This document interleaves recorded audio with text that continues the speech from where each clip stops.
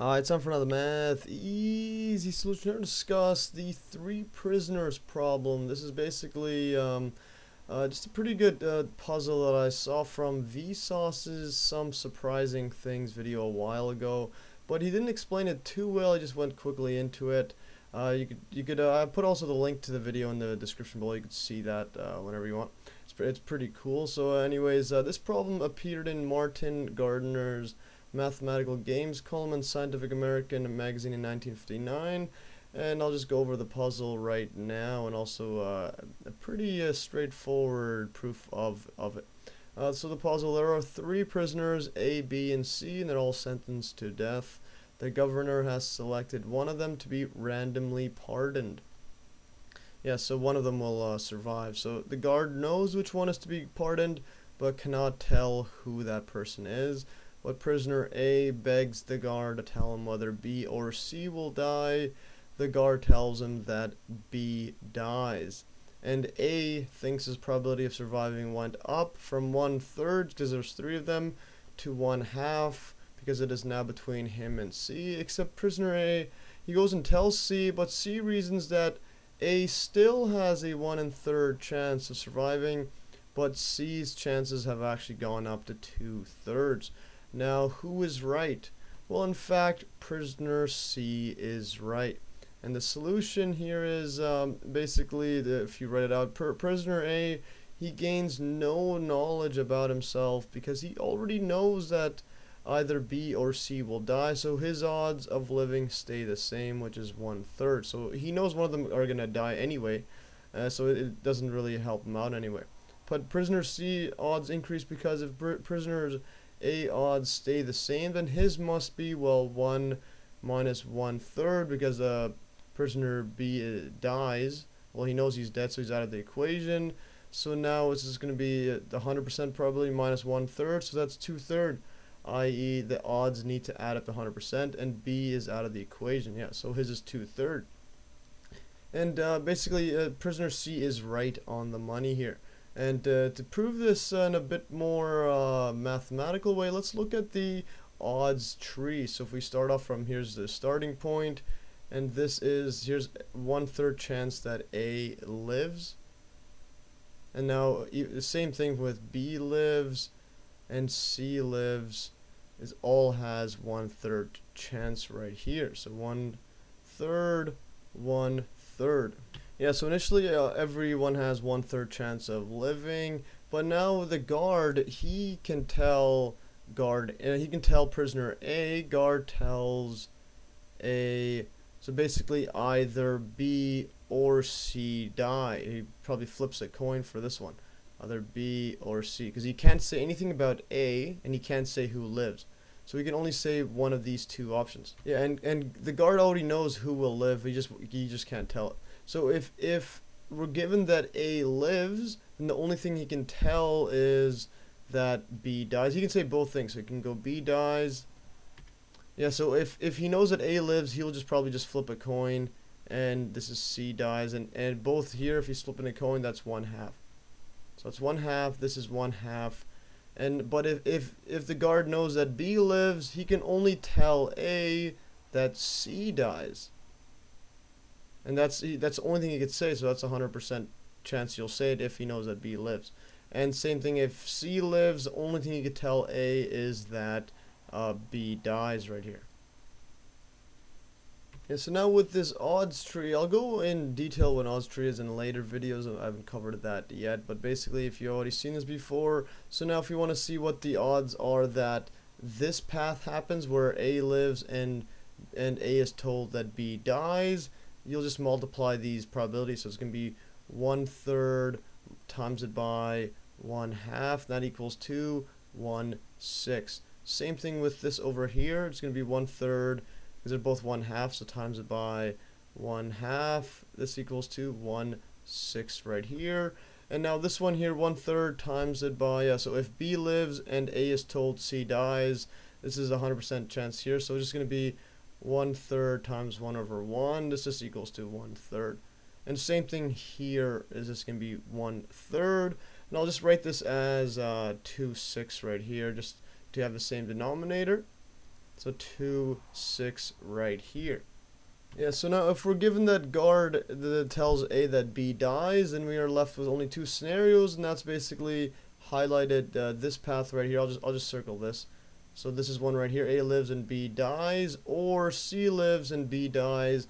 And as you can see right here by the odds tree, that overall there's a 1 in 6 chance of this happening versus a 2 in 6 chance. So basically C right here of living has double his odds of living versus A, because you're going to have these two scenarios right here, except this one is 1 in 6 chances, is 2 in 6 chance. So if they've doubled it, and since they've doubled it, and we also have now this B living is out of the equation, so B living is out.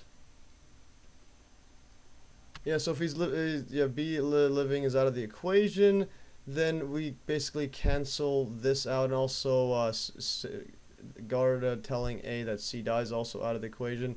So now we have a scenario where this first case is half of this second case, and that's only true if we have, where we have this first case, probability of A living given that B dies, this has to be 1 in 30, and then the probability of C living given that B dies, has to be double, and this equals to 2/3, and now these all add up to 100%, or 3 out of 3. So there you go. Basically C living has doubled his odds, and then the chance of A living has remained the same right here. Yeah, and basically to get even more mathematical, this can all be explained by Bayes' theorem, and I'll prove this in later videos, a more concrete proof. Basically Bayes' theorem states that in our case here, the probability of A living given that B dies, B dies is equal to probability of A living, multiplied this by probability of B being told that he dies, or B dies, I mean A being told that B dies given that A lives. Or this also means given right here. A lives right here, and now this sign right here is equal to given. It just means you're told this already. And then this is all divided by probability of B die, or B dies, or B is A is told that B dies. So this all equals to, now probability of A living initially is just 1 in 3. That's just 1 in 3 right there when we're given nothing else. So 1 in 3. Now times it by probability of B dies given that A lives. That's just this scenario right here. Because if this lives, we only have 1 in 2 chance that B dies. So then multiply that out. Now we divide this out by probability of B dies, or A is told that B dies. This is just going to be probability of, again, A living. This is going to be a combination of all of them. A living times it by B dies, given that A lives. And then this is going to be plus, this is going to be plus probability of C living times this by probability of B dies, given that C lives. And basically, in other words, what I'm doing right here is basically summing up these probabilities. So the Bayes theorem just means we're going to sum up this case, which we want, divided by all other cases where we are told that B dies, which is going to be basically this plus this case right here. So we will just write that down over here. So this is going to be, this top series is going to be 1 over 6. And that's the same equation. This is 1/3 times 1/2. So this is all divided by 1/6. And now this part right here, probability of C living is 1 in 3. Probability that B dies given that C lives, this is 1 over 1, because if C lives, B has to be, A is told that B dies, only thing he can say. So right here we have this part right here. If we just add these up, this is 2 over 6. So this is going to be 1 over 6. This is 1 over 6 plus 2 over 6. And that's going to be 3 over 6. This 6 you could basically cancels out, or you could put it on top.